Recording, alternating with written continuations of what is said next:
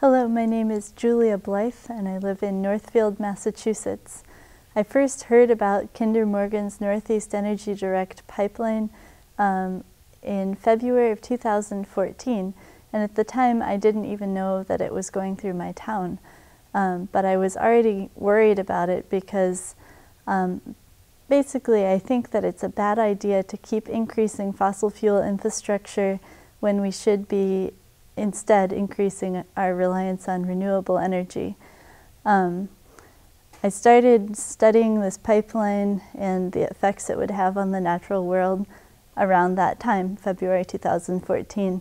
And I was also concerned about the construction impacts on the land. They'd have to clear a lot of trees and then dig this huge trench. So I was already starting to study this pipeline, and then in December they changed the route and put it through more of my town and also added a huge compressor station. And so I started learning about compressor stations as well, and what I want to show you today is some of what I've learned about this particular pipeline and the compressor stations they would be installing. So I have some slides that I'm going to show you, and to start off I just want to show you a photograph of how large the pipe is while they're installing it. And then also, this pipe would be installed by the Tennessee Gas Pipeline Company, which is a subsidiary of Kinder Morgan. The company is huge. They own about 80,000 miles of pipeline across the United States. They would be getting the gas from the Marcellus shale fields in Pennsylvania and shipping it through New York into Massachusetts, and now up through New Hampshire and back to Drake, Massachusetts, where it would reach a hub, and then likely they would pipe it up north through Maine and into Canada to export. This particular pipeline is proposed to be 36 inches in diameter. It would be buried about 3 feet underground and be at a pressure of 1460 psi, which is very high pressure. This next slide is a picture of a pipeline across my family's land in southern Ohio. And this pipeline, like that one, would have a 50-foot permanent easement.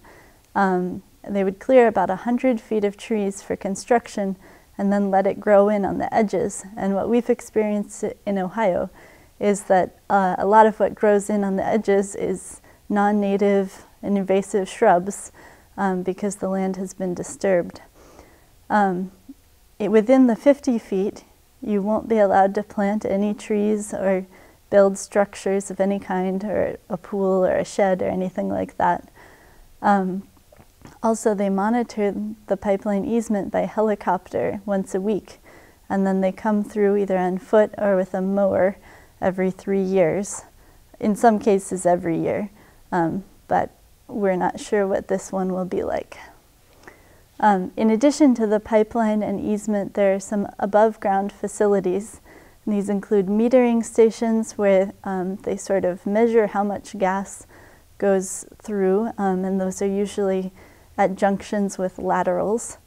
Also pigging stations, and a pig is like a big electronic squeegee that pushes through and gathers up any liquid condensate and takes it out to another station where they can remove that.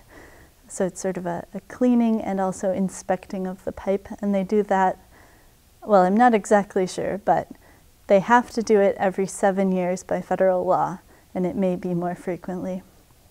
There's also a photograph here of a pipe yard, which is where they stack all the pipe while they're constructing, and they haven't told us anything about where those might be, but we know that it uses up a lot of land that would have to be cleared for them to store the pipes. And last, I'm going to talk about compressor stations next. So a compressor station is basically a bunch of engines and turbines that are used to compress the gas and move it through the pipelines towards the markets. So they sometimes do this through dehydration. And I'm going to show you a video that was made by a group in Texas that's working against a pipeline there. And they start off showing a little film put together by a pipeline company. Newly produced natural gas flows from the wellhead through pipelines that lead to a compressor station before proceeding on to local and distant markets. At the station, water vapor is removed to improve quality and create the higher pressure needed for longer distance transport from here. Compressor stations function much like electrical substations, water storage tanks, and transmission towers. Chesapeake's compressor stations are safe, fenced, and often we encase them in sound walls or buildings to contain the noise. Compressor stations can be an unobtrusive part of the urban landscape, like this one just north of downtown Fort Worth, where it quietly coexists with a nearby hotel and restaurant. Boy, don't compressor stations look swell when they're new and filmed in bright sunlight with a warm, friendly actor explaining how great they are? Well, in reality, they look like this.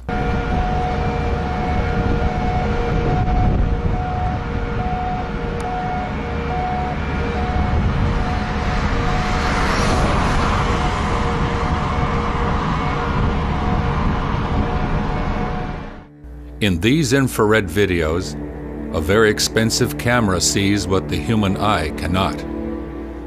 Whenever you sweep an area to look for a gas leak, you could be 2 foot from it and miss it.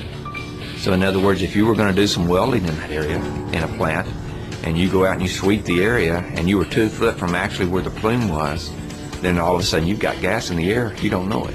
So if you're cutting, welding, or whatever you're doing, something that might shoot some sparks out, if it gets outside of where you swept, well then you could have a potential fire right there and injuries. Compressor stations are prone to leaks, and harmful volatile organic compounds are merely vented into the atmosphere. Health issues are becoming more evident in the older gas fields. In some cases, children and adults living and working near gas well and processing sites suffer from nosebleeds and endocrine disruption. When the symptoms show, it's too late. Natural gas can condense into liquid form within the pipeline. This liquid may contain benzene, toluene, xylene, mercury, chromium-6, and radium-226. The condensate may additionally contain PCB-contaminated lubricants that entered the pipeline and are removed at the site. Compressor stations run 24 hours a day and introduce noise levels to the environment regardless of how they are powered.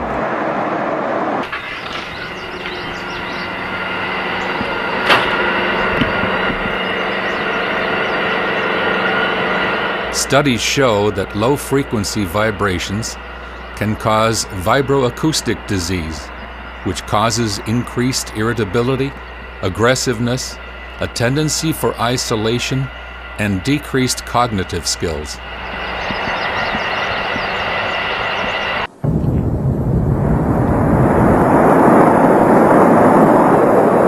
Sometimes explosions occur at compressor stations and along the pipeline because of human error and natural disasters.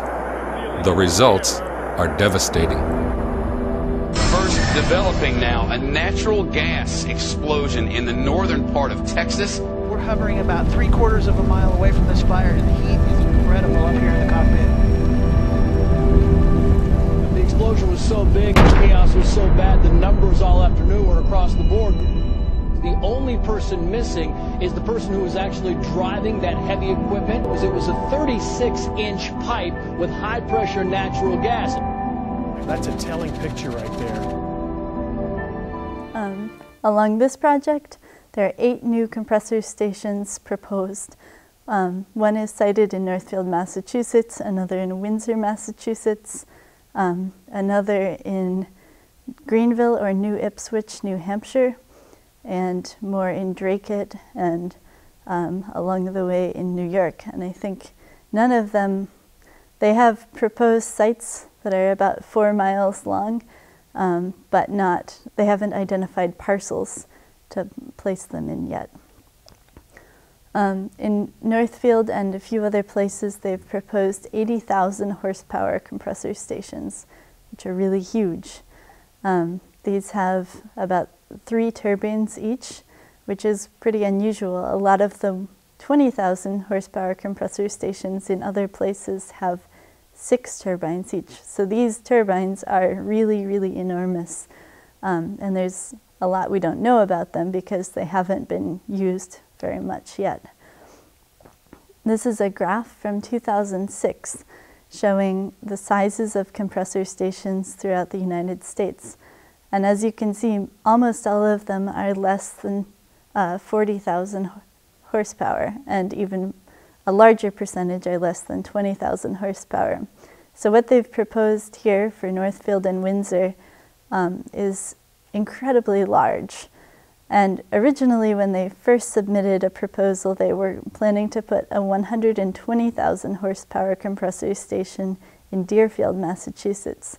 And that size is absolutely unheard of, at least in 2006. But even now, I haven't been able to find a picture of one that's even 80,000 horsepower. This next slide is taken from a presentation that Kinder Morgan gave to the Northfield Select Board in August of 2014. And as you can see, they've shown compressor stations that are 2,000 horsepower, which is 40 times smaller than what they're proposing for our town, which doesn't seem very honest to the Northfield Select Board. They have also showed some valve stations with pipes that are probably about 6 inches in diameter compared to what's proposed, 36 inches. In their resource reports, Kinder Morgan says that they'll need 10 acres for operation and 20 acres for construction of a compressor station. However, in their first resource report, the one where they were talking about putting a compressor in Deerfield, they said they were looking for 50 to 75 acres of land. So we're not really sure what they're actually looking for. But in some other places, these photographs are from Pennsylvania. They're often cited on 60 or more acres of land. Some of that would be forested to help absorb the sound. So you can look at several pictures here. These photographs aerial photographs were taken by Vera Scroggins, who is an activist in Pennsylvania. Next, I want to show you a short video taken by a man who lives in New York, I believe, showing the noise and light pollution in his backyard after a compressor station was installed on the neighboring parcel. Looking at a natural gas compressor site that is making a constant sound for me, day and night, 24/7. There are currently 5 rather large compressors over there. Each has a fan about 10 foot in diameter and an engine the size of a locomotive, and that's, like I said, that's each compressor. Right now there are only, I believe, 3 fans running of the 5.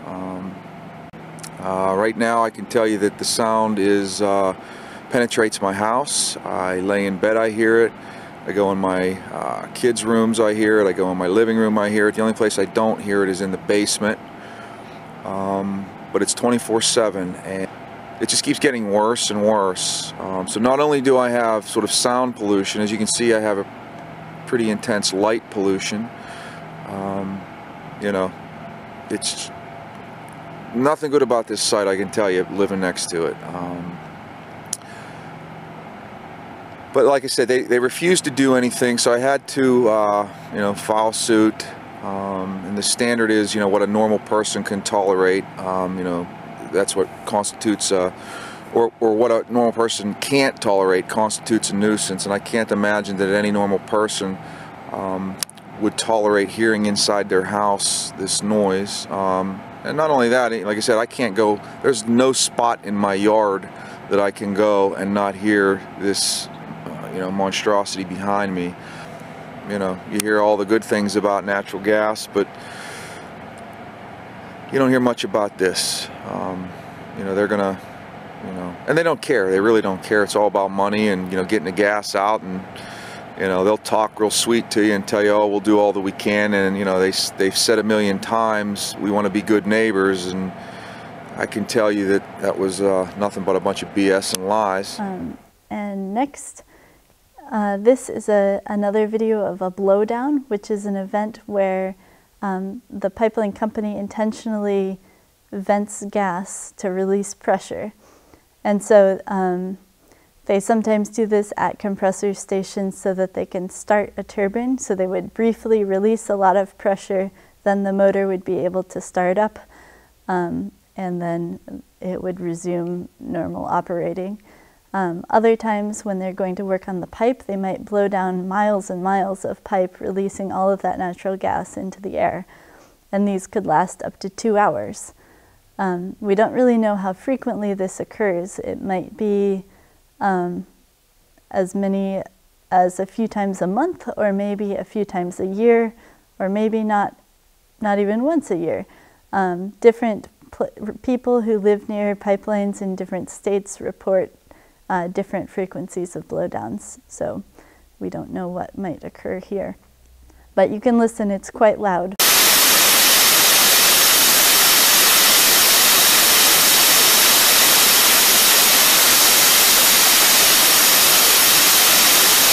And this particular example is a 36-inch pipe down, a 36-inch pipe blowing down from 950 psi, and they're releasing 10,000 feet of pipe, the gas from all that pipe.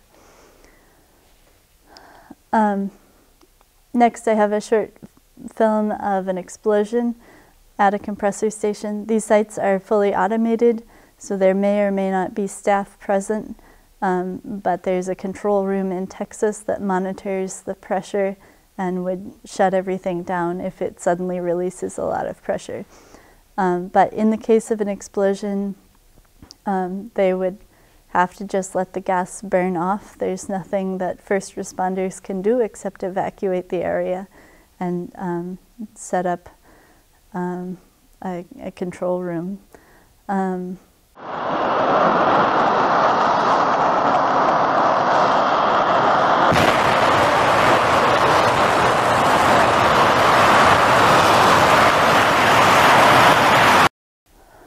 These explosions do occur almost weekly on transmission pipelines across the United States. And for more information, check out massplan.org, nofratgasinmass.org, or newhampshirepipelineawareness.org. And I also ask that you comment on the FERC docket. The number is PF 1422. And you can make a comment stating your opposition with details, or just that you think it's a bad idea. Thanks, and I do want to leave you with a few more pictures of places that would be affected in Northfield. And so these are all sites right along the route. Most of them would be within earshot of the compressor station if they site it where we expect them to. And all of them would have trees cut in order to put the pipeline through. So thank you for watching.